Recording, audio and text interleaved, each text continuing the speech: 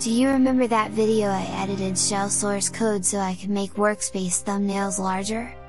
Now we can do the same much easier by using an extension. So if you see my shell like that, just know it isn't the default. I only wish.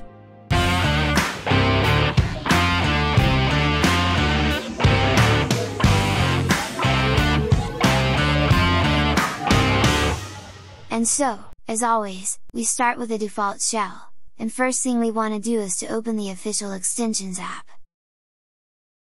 The first thing I want to mention here is actually the -panel extension. Usually this extension is already ported on GNOME beta releases, but unfortunately I don't see it happening for GNOME 40. Which will be a huge shame, since this extension would perfectly fit with this new shell design. Anyway, let's open the extension we actually care about right here and right now. And I will begin by disabling the search box. That's a big request from many people including myself.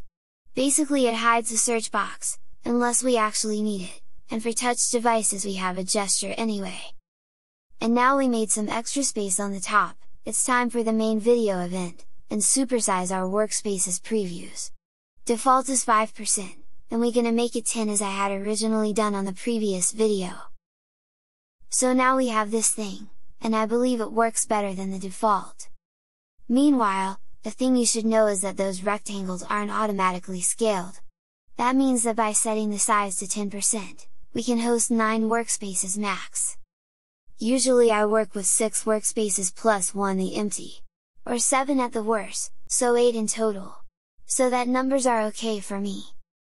For comparison, on App Picker Overview, the workspaces are dynamically scale their size depending their number. Just like that, you got the difference? Oh, and did I tell you I'm learning Portuguese?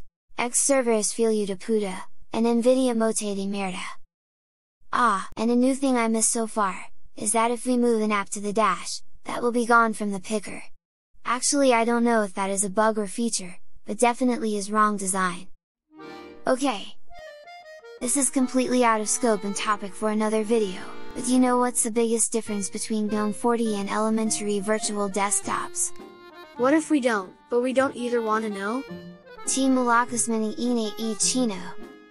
So in GNOME we have this window, and we want to move it to the right workspace. We can do it from here, or just drop it to the next one, like that.